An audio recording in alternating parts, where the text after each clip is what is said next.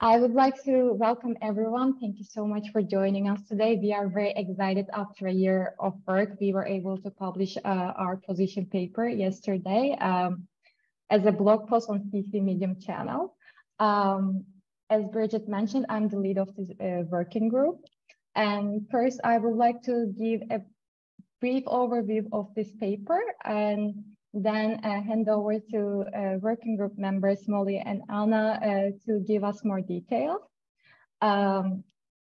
First of all, as we all know, our societies rely heavily on quality academic and scientific research and journalism to address common challenges and find solutions for a better future.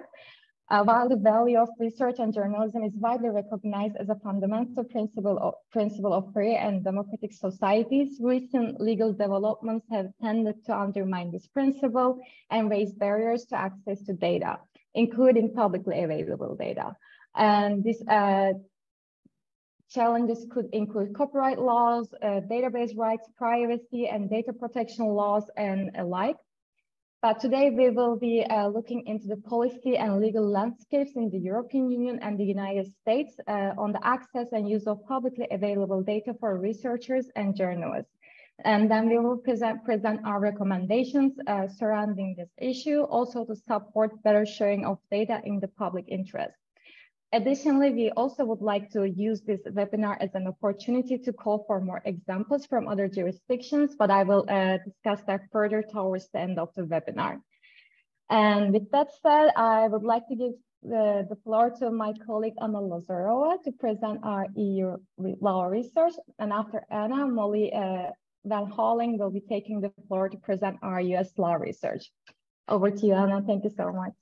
Thank you very much, Emine. I'm going to talk about three main issues, three main topics in terms of the use of publicly accessible data. First, I'm going to talk about the personal data protection context of this use. Personal data, regardless of the fact that it might be publicly available or that it was shared by users voluntarily, falls within the scope of the GDPR. In this sense, basic principles of data protection should be followed by the respective researchers or journalists. Where the extracted publicly available data constitutes personal data, there are some exceptions under GDPR that a researcher might enjoy. First of all, under Article 14 of the GDPR, where personal data have not been obtained directly from the data subject, data controllers have the obligation to provide information to the data subject. Article 14, paragraph 5 and recital 62 introduce an exception to the obligation to provide information according to paragraph 5, where the provisions of information to the data subject proves to be impossible or would involve a disproportionate effort. In particular, where processing is carried out by archiving purposes in the public interest, scientific or historical research purposes, or statistical purposes. In such cases, the controller shall take appropriate measures to protect the data subject's rights and freedoms and legitimate interests, including making the information publicly available. Next slide, please. Furthermore, Article 85 and recital 153 of the GDPR allow exceptions for the processing of personal data solely for journalistic purposes of the academic, artistic, and literary expression. It's the obligation of member states to reconcile basically conflicting rights by national law. Next slide, please. It's important to note that exceptions are not blanket or unconditional permissions for the use of publicly available data or the use of journalistic for journalistic and research purposes. There are cases where organizations were fined for not fulfilling additional requirements of the regulation. For instance, the BizNote case in Poland, the Polish DPA fined the company for scraping data for from publicly available resources The DPA found that the fulfillment of the obligation of the controller to provide information did not require a disproportionate effort, and so the controller was not exempted of it. We also have the EU Desinfolab case, where the Belgian DPA fined researchers for publishing raw data and political profiling of tweets in a disinformation analysis study without conducting a data protection impact assessment. So overall, notwithstanding some concessions that the GDPR may grant controllers which process publicly available personal data or process data for specific public interest purposes, controllers are still obliged to take appropriate measures to protect the data subjects' rights and freedoms and legitimate interest, as well as follow the spirit of the regulation and the principles of data minimization and data protection by design and by default. Next slide, please, Emine. So now the issue that is closest to all our hearts, I believe, copyright. So when we want to use publicly available materials, we must also assess if these materials are subject to copyright. In order for a work to attract copyright protection, it must be original in the sense that it must be the author's own intellectual creation. The originality threshold is relatively low.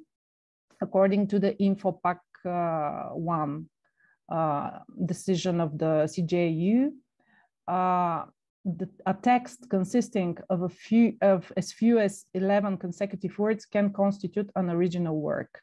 The court decides that an act occurring during a data capture process, which consists of storing an extract of a protected work comprising 11 words and printing out this extract, is such as to come within the concept of reproduction.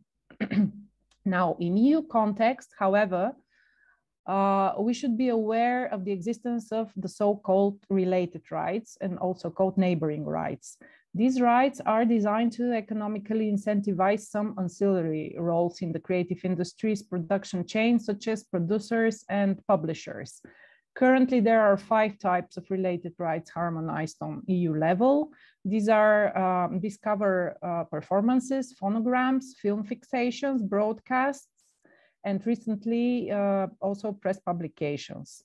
The requirement of originality does not extend to the subject matter protected by related rights. On the contrary, in some cases, copyright and related rights protection can overlap and create layers of protection over the same material. This is the case with the new press publishers' right, where journalistic publications can be both the subject of copyright protection and protection over the press publication itself, which is unbound by the concept of originality. Furthermore, the EU, along with a few other jurisdictions, recognize the so-called sui generis database right. It's introduced by Article 7 of the Database Directive, according to which the maker of a database that shows that there has been a quantitatively or qualitatively substantial investment in either the obtaining, verification, or presentation of the content will enjoy protection. This is another case of possible overlap of legal protection over the same material. We have some case law in this respect in Ryanair versus PR Aviation. Concerning screen scrapping, the court ruled that Ryanair could not enjoy either copyright or database protection, as computer-generated airline schedules don't meet the requirement of a substantial investment or originality. Next slide, please, Emine. Now, in terms of legal opportunities to use protected works and databases in the benefit of public interest, there are several pre-existing copyright exceptions that can be potentially used for the purpose of mining of publicly available information. Firstly, mining could fall under Article 511 of the InfoSoc Directive, when the activity implies temporary acts of reproduction, which are transient or incidental and are integral part or an essential part of the technological process and have no independent economic significance. This possible application of Article 511 is expressly mentioned in Recital 18 of the CDSM Directive. Secondly, some cases, Article 5.3a of the InfoSoc Directive can allow for mining when the activity is performed for research and non-commercial purposes. Thirdly, mining can be covered by Article 5.2b of the InfoSoc Directive, where it is affected by physical persons for personal use. This exception can possibly be combined with the application of Article 5.3n of the InfoSoc Directive, which allows libraries to make protected subject matter available to individual members of the public for research or private study. And lastly, we have some exceptions in the database directive under Article 6.2b and 9b. Users can reproduce, translate, adapt, arrange, distribute, communicate, and so on.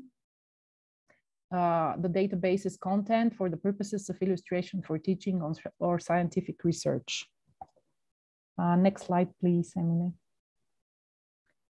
In 2019, recognizing the need for a more consistent approach, the Directive on Copyright of the Digital Single Market introduced, we are all aware, to provisions dedicated to text and data mining specifically. First, we have Article 3 that provides a mandatory exception, which allows research organizations and cultural heritage organizations to make reproductions and extractions in order to carry out for the purposes of scientific research, text and data mining of works and other subject matter to which they have lawful access. Article 3 does not allow for contractual override or override by technical protection measures. Nevertheless, the scope of beneficiaries is very restricted. And it basically allows almost only non-commercial use of non-commercial research use. Additionally, Article 4 of the CDSM Directive brings an exemption concerning both commercial and non-commercial uses by any user. However, rights holders are allowed to unilaterally block the use under the exception by reserving their rights. Under Recital 18, of the CDSM Directive, the rights holder should reserve the right to make reproductions and extractions for text and data mining in an appropriate manner. This is what the Recital says. In the case of content that has been made publicly available online, it should only be considered appropriate to reserve those rights by the use of machine-readable means, including metadata and terms and conditions of a website or a service. Notwithstanding the reservation regime, the application of this second exception under Article 4 is safeguarded against override by TPM as well. And finally, for both exceptions, they contain a requirement for the beneficiary to have lawful access to the respective materials as a prerequisite of the permitted use. This is a very specific term. The concept of lawful use and lawful source in EU acquis is a very complicated one.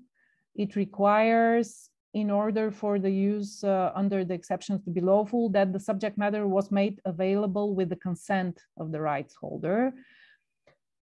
Now, although there is no express legal definition for lawful access in the CDSM Directive, according to Recital 14, lawful access should also cover access to content that is freely available online. So hopefully this term will be interpreted as broader than the term of lawful use according to the CJEU case law. Next slide, please, Emine.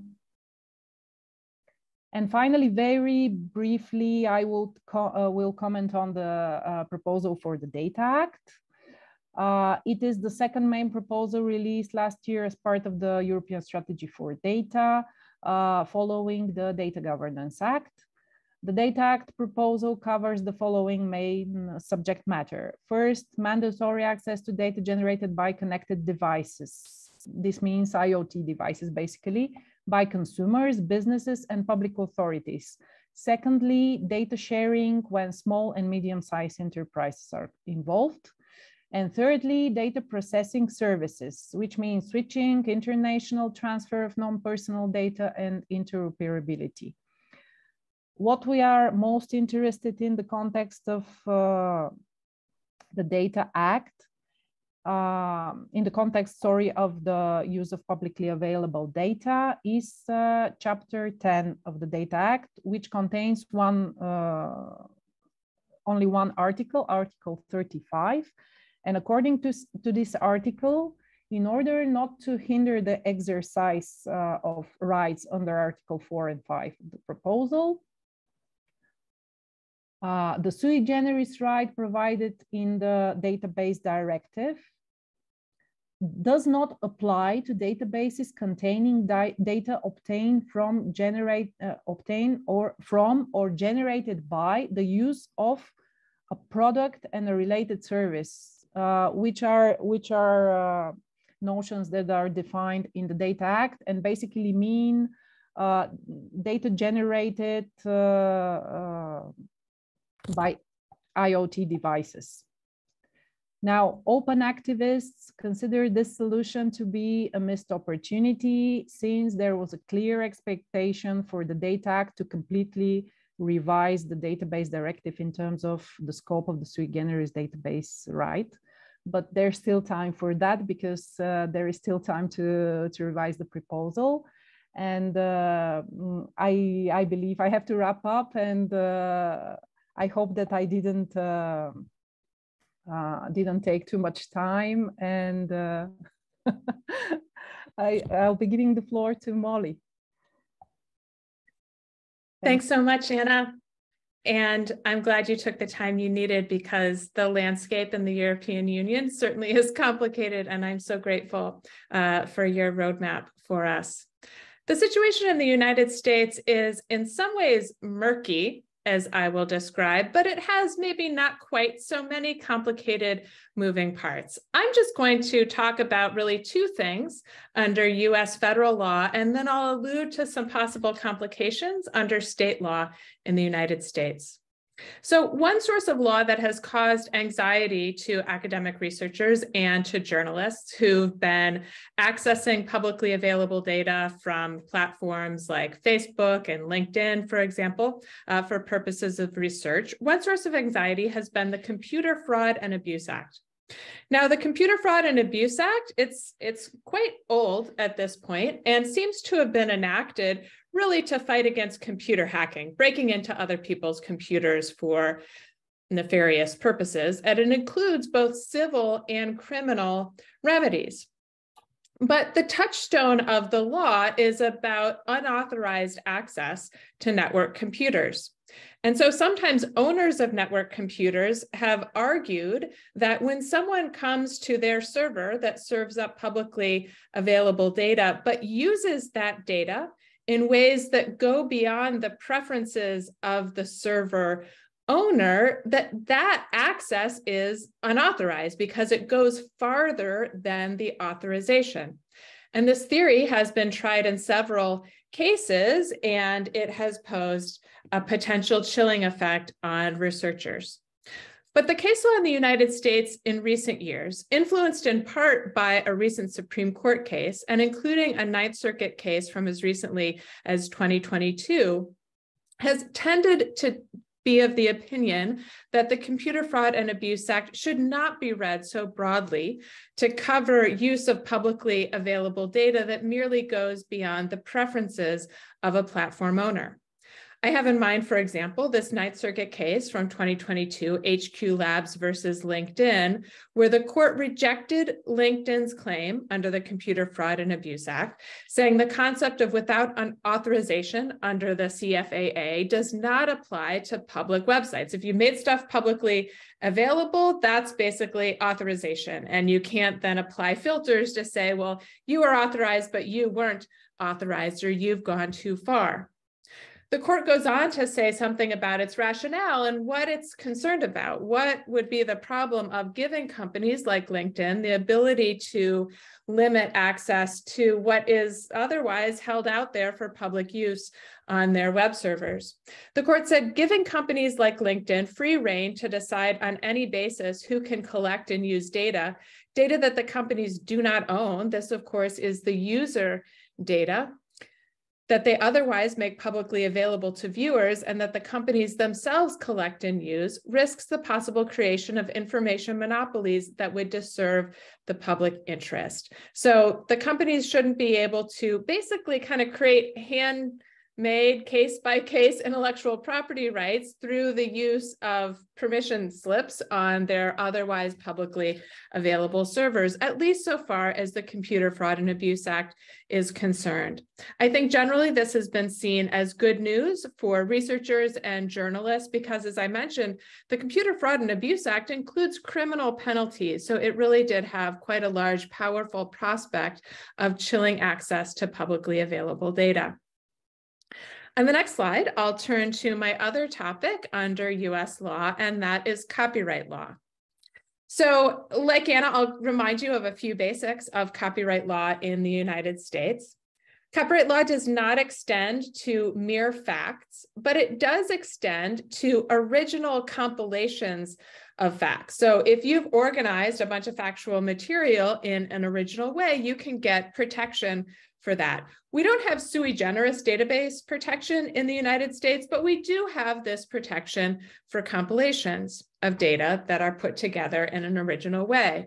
Now, I should note a caveat that even though a database qualifies for copyright protection under this original compilation idea, that protection in the United States does not extend to the data itself.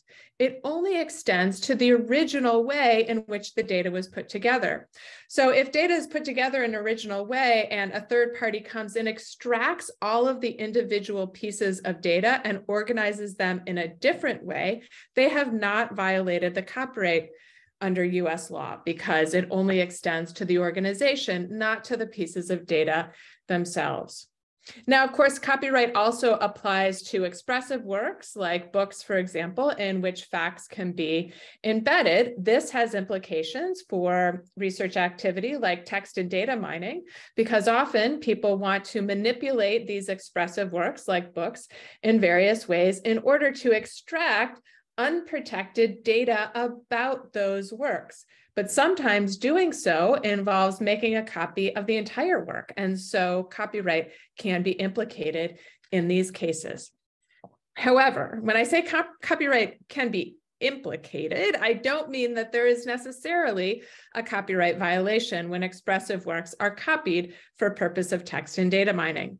And that's because a series of cases under the fair use doctrine in the United States have suggested that even copying entire works can be fair use if the copying was done for this purpose of extracting and then even publishing not the works themselves, but merely data about the works. And so, for example, some of these cases involve the Google Book Search project, where Google scanned entire books for purposes of enabling a search engine that provided only little snippets of information about the book and the information that the book in fact satisfied the search query. And courts have said that that kind of activity, copying a work in order to provide information about the work, just the kind of thing that researchers do through text and data mining, that can be fair use. And so legal experts who are really concerned with the future of text and data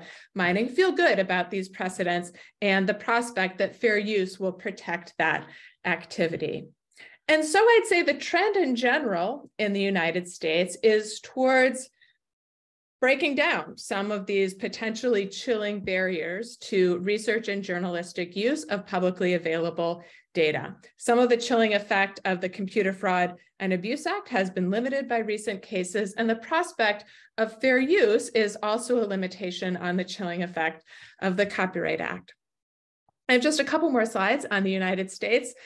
In my next one, I'll note that there are some potential lurking complications. So there are some theories under state law as opposed to federal law that might still be available to object to research use that in particular violates the terms of use of a publicly available website. So that could amount to a breach of contract, for example. And it's not clear, there's nothing express of the type that Anna is summarized under EU law. There's nothing express in US law that says, for example, fair use rights are protected from contractual override. Some scholars think that they should be, that the Copyright Act should be understood to preempt state law, contract law, where it would prevent people from doing things that fair use seems to privilege, but the cases have not universally embraced that idea. So there is the potential for contractual override. And I should also mention override by technological protection measures, which Anna's slides reminded me that I should have included here as well. There's another theory under state law known as trespass to chattels. So if you're not familiar with this, I find it a kind of quaint and charming idea. So trespass to land is, of course, going over the physical border of someone's land and occupying their land. Trespass to chattels is basically occupying people's things. That is not taking away their things, but meddling with them in some way. So an example that's often given is unauthorized petting of someone's dog.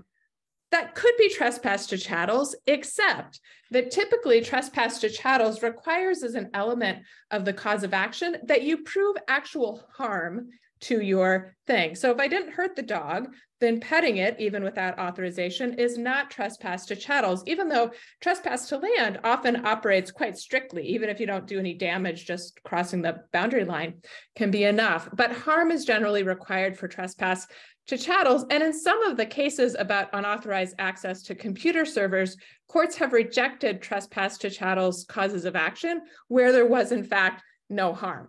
Someone was maybe sending unauthorized emails, but they didn't overwhelm the servers or break anything. Courts have rejected the idea that that's trespass to chattels. And so I think there's some prospect that this will not impose an insufferable burden on researchers or journalists either. My final slide is just a summary of what I've said so far, that the Computer Fraud and Abuse Act and the Copyright Act in the United States have increasingly been interpreted in favor of research use of publicly available information, even where that research entails making copies of entire expressive works. But other sources of liability may continue to chill research. And frankly, I think this is maybe an opportunity in the United States too, to think about some more clear affirmative rights for this type of access to publicly available data of the type that folks are pushing for in Europe as well. That's all I have on the United States. I think I'm going to pass it over to Emine to talk about some of our thoughts about the future. Thank you so much, Anna and Molly. This was very informative. I also would like to briefly summarize what we have discussed so far before we move on to our recommendations. As you can see from EU and US law research, navigating the legal landscape for the use of publicly available data by researchers and journalists can be difficult and complex. And we found in the position paper that the findings highlight that there are legal safeguards in place, but there are also a number of legal barriers that can limit the access and use of data in both jurisdictions. And these barriers can have a chilling effect on public interest research and journalism and restrict fundamental rights such as freedom of access to information and freedom to share. And for that reason, and to overcome these challenges, we identified 4 main recommendations in our position paper, also to enable unchilled public interest research and journalism access to data. The first recommendation is to give individuals who generate data the ability to control and share that data freely with third parties.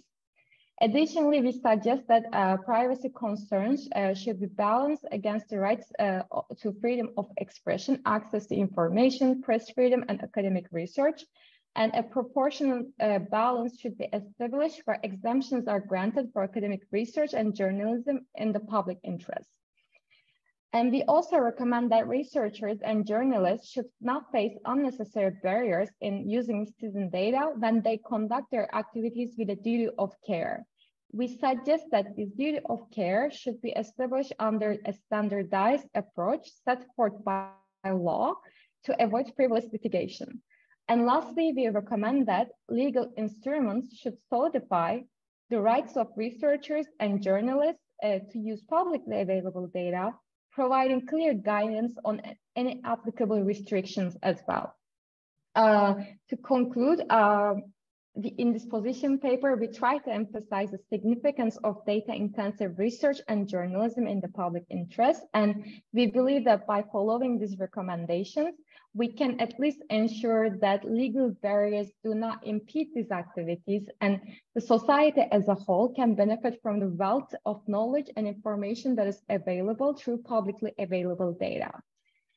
And of course, our discussion doesn't end here, fortunately, because we want to continue this conversation and learn more about the barriers you may be facing in your own jurisdictions. And that's why we want to hear from you. And if you're aware of any barriers to access to publicly available data for research or journalism, please reach out to us at info@creativecommons.org. You can also see the email address on the slide. We really would like to hear from you, and we would be very happy if you could share your experiences with us, tell us about challenges you are facing, and help us to understand the situation in your respective jurisdictions. And with that, I think we conclude the presentation part of our webinar, but I would like to ask if Anna, Molly, or Bridget would like to add anything else, if there is anything I'm forgetting. Okay, then in that case, I hope you found this webinar helpful and engaging, and we would be very happy to receive your questions in the, let's say, next 15 to 20 minutes. Please feel free to unmute yourselves to ask a question. You can also ask your questions in the chat.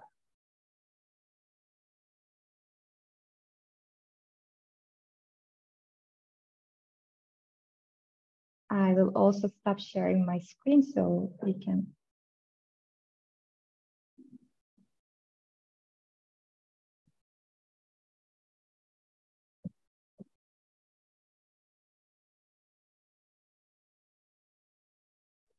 I would be very curious if we have folks in the audience, I know in fact that we have some, who practice in jurisdictions outside the United States or Europe, what the legal landscape is like there and what obstacles researchers and journalists find to researching using publicly available data.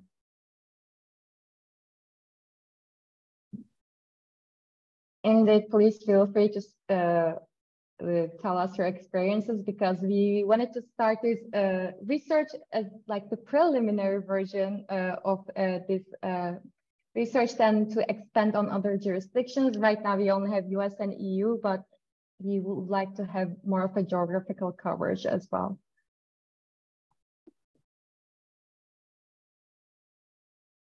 Andre, please go ahead.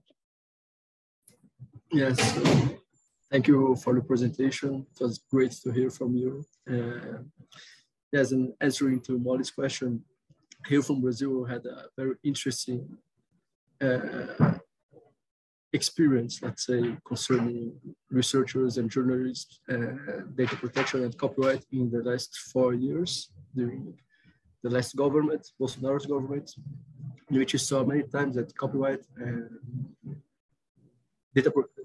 both copyright and data protection, personal data protection, were often used to deny access to public information. So it was part of a broader array of instruments used to deny public access to information that should be accessed publicly. We had a very interesting experience here in which there was a public consultation made to reform the copyright law, and the contributions made to this public consultation procedures weren't made available to the public because of some personal data concerns. Even though there were really personal data, they were like, many times they were data from companies, from I don't know, Google, Facebook, major enterprises, and they were denying this access to this information based on data protection. So I think there are many experiences to share from Brazil, but just mentioning that, yes, we see many times that both copyright and data protection serve as obstacles to researchers and to journalists here. Thank you all. That is really ironic, use of copyright to constrain public access to debates about copyright.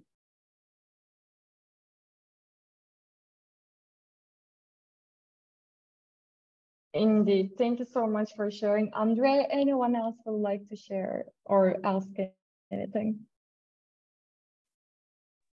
Hello. Can you hear me? Yes, yes, please go ahead. So I'm in Switzerland, which is not in Europe. We are not subject to European directives, even if we are a lot in contact with Europe. So we have to be in line with European directives. In fact, we have a new data protection federal law, which will enter into force at the end of this year, 2023, because we had to get in line with a GDPR. And so we are very similar to the GDPR in concerning data protection. I have nothing new to say about Swiss law. Concerning copyright, we have very good exceptions, very clear exceptions. We have good quotation rights. So in the doctrine, it is also said that we can copy a full image, for example. This is the main issue, copying or reproducing a full image as a quotation when the conditions are fulfilled, of course. So when it serves as explanation of a work, etc. But in certain countries, they don't recognize the quotation of an image. And when you only quote part of an image, it doesn't make sense. So this is the main issue. And here in Switzerland, I think on a more theoretical level, we are in a good position, but concretely, there were no cases in court where it happened at school or for research. There was a copying or a reproduction of a full image, and that was denied. So it's more on a theoretical level, it's more an acceptance. I think we are not to that point yet in a practical, concrete jurisprudential level. Hopefully, we will have a good decision court, so to have a future, to have like a one case to be developed. What else can I say? Also data mining. There is a new data mining exception which entered into force 2020, which permits the reproduction of a full work, as you have already explained, for research purposes, when it is not possible to use other means. So when it is not possible to avoid this system, and when it only remain within the research team. So it's the results of the research will not be published with the full work, of course. So we have good exceptions, clear. Sometimes I think that the USA FAIR principles may adapt more the situation because they're not so clear, they're not so defined. So on one side, it can be more uncertain, it can lead to more uncertainty, but on the other side, we are so strictly dependent on these exceptions and the exact limits of and the conditions of these exceptions. Sometimes there are certain cases that may go a little bit beyond, or maybe a little bit more particular, and it's like we don't know what to do because it's there is still uncertainty. So yeah, this is from the Swiss point of view. Thank you so much, Susanna. I actually have a question for you. Sure. With the text and data mining exception you mentioned, you said if there are no other means to do their research, so how do they need to prove that they have no other means? That's a good question. Yeah. I think because it's a new law which entered into force in 2020, we still need jurisdiction to decide or to give these details, to give the solutions about these details. For now, we only have the law, which is still pretty much general and abstract. And we will see later on how it will be developed on a practical level, concrete. No, that makes a lot of sense.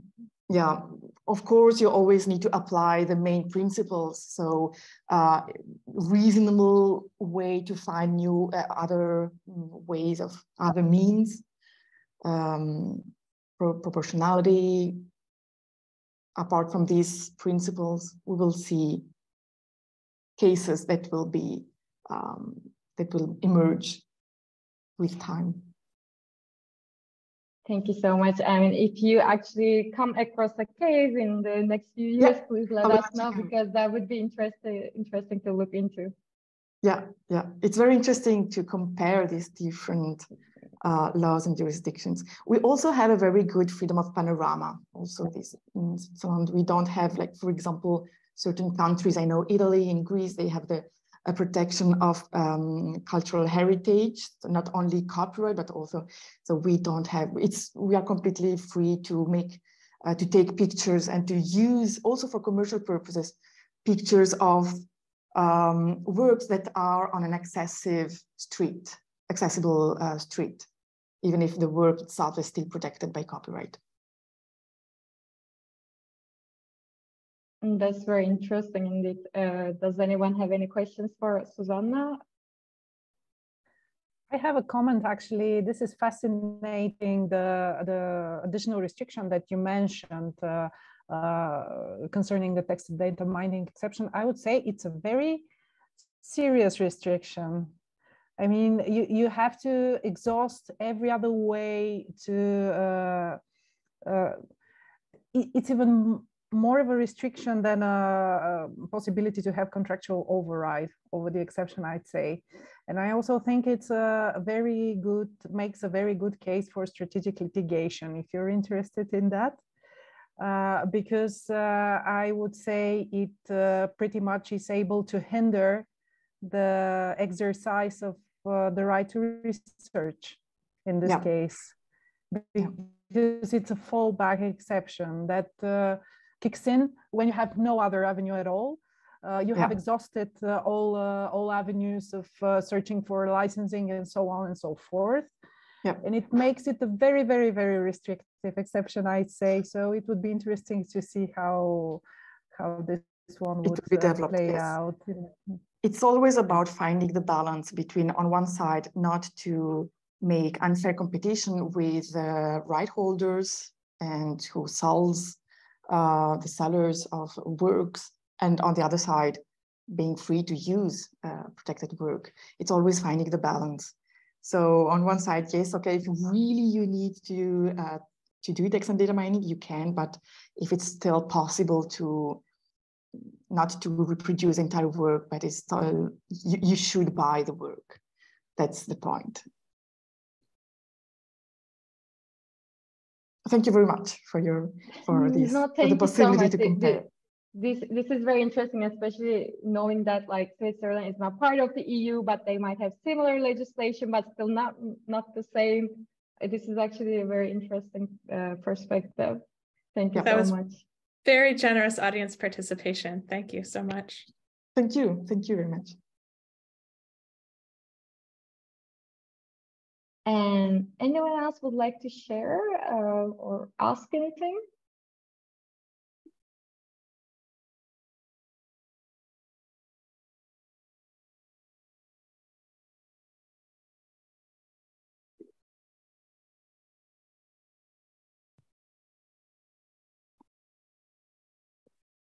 I think in that case, we can slowly start wrapping up and maybe remind that we are still looking forward to hear from you regarding your experiences in your jurisdictions, because we really would like this conversation to be broader than what we presented today.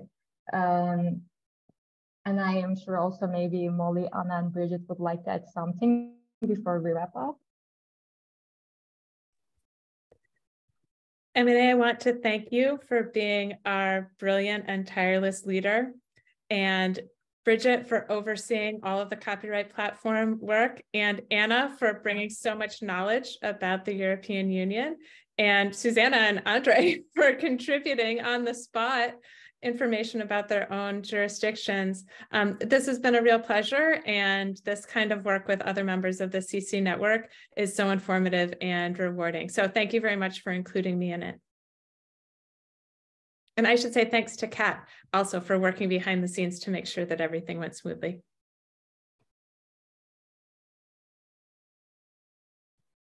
I would add my voice to this chorus of Molly and Emine to thank you for all your wonderful work within the group. A lot of work has gone into this. The presentation was so well done that it all seems so simple and obvious, but there was a lot of research and analysis in the background. And so I want to underscore how impressive your contribution has been to the field, and how your ideas and your recommendations can really help shape the future of access to data for research and journalism. So it's really, really important to recognize all this this wonderful contribution. I think that, as you say, you want to hear more about what will happen in other jurisdictions, but I think your work will also probably influence what happens. I'm confident that it will have a big impact. So thank you very much for all your work throughout the year. I know that the paper is available, but we'll also make the recording of this webinar available. So this will be a permanent resource that people can go to find out about the status of access to data right now and how this can be improved for the future. So thank you very much. But I'll leave the last word to you, Emine, as the lead to close us off. Thank you so much, Anna. Would you like to add anything, or you don't have time to talk? I would just like to briefly thank everyone as well, and especially Emine and Molly and Bridget. I feel like your contribution is much more important than mine. You've been working on this very hard, and congratulations. I think the result is impressive. And I would like to thank to all of you, because it's been a real pleasure working with you all, and also hearing from the community members as well. Indeed, we worked hard on this for the last year, but I'm very happy with the result. But this is only the beginning. We will have better results as well. I hope so. And thank you so much. And thank you so much for everyone in audience for tuning in today and listening to our presentation. I hope you all have a nice day, evening, wherever you are. Thank you. Take care, everyone.